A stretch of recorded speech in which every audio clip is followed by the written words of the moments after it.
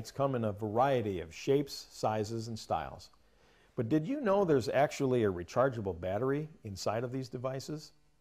That's right, the solar panel collects energy from the sun and stores that energy in the battery.